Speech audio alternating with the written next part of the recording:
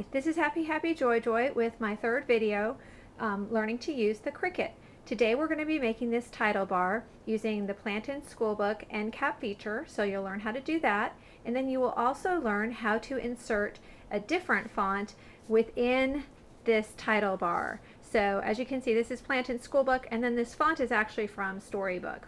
So let's get started. Okay, let's get started. I've moved my blade over to 8 inches and hit the fit to length button. Next thing I did is set my dial to 8 inches because that's how long I want my title bar to be. I don't want it to take up the whole space on the scrapbook page. Finally, I'm going to enter the buttons to make a blackout version or shadow version of the title bar. To do that, I press end cap shadow, heart, then I press K-E-L-L-Y for Kelly, that's my daughter's name, and then shift heart again. Now what can be confusing with the end cap feature is now all of a sudden it says heart, Kelly, and then it says square, but it shows a picture of a heart. Don't worry, it will cut the heart. We go ahead and we press cut.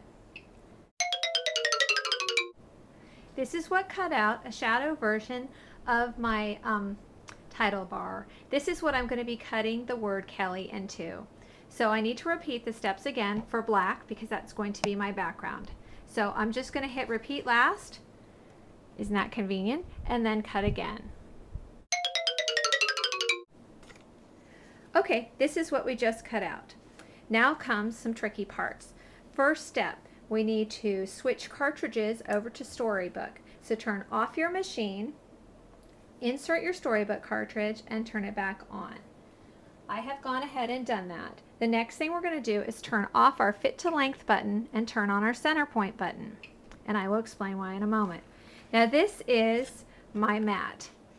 And I'm trying to make sure you can see it. What you need to see is I put it in the bottom left-hand corner. And what I've done is try to line it up so that right in between here and here is where I want my name to cut. Now, I took note previously, and this will be in the written instructions, that the size of letters that this would cut out when we did fit to length was 1.5. So when I was doing a little trial and error, I found out what size letters would fit on this is 1 inch. So you can see I centered the paper.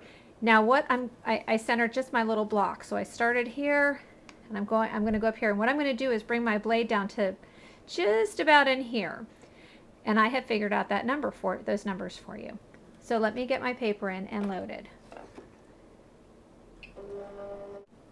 Okay, my paper is now loaded, and I did that by going over 10 5/8 and down 9 13/16, if you can believe it. So now I'm going to enter my letters and cut my title bar out.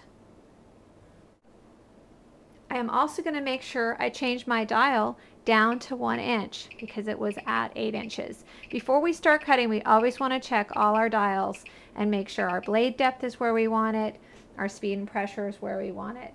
And in this case, our blade is at 5, our pressure is at max, and our speed is at high. And so I turn my dial to 1 and I'm all set to cut.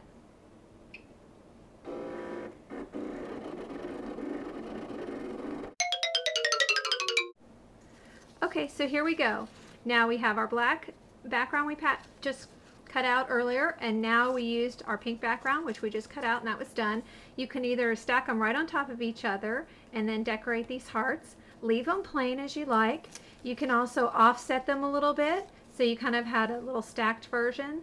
The only downside to this technique is that you're not able to actually make a shadow because you were already using the shadow function to leave a blank space here, so you could fill it in with a different font. But those are some ideas. I have a finished one here. I did not offset it, but I went ahead and put some hearts. This smaller heart is cut at 2 1/4, and the larger heart behind is cut at 2 1/2. So there is your finished title bar, and today we learned to use the fit to length button as well as the Centerpoint button. Thanks for tuning in, and head out to my blog at www.obsessedwithscrapbooking.com for the instructions. Have a great day.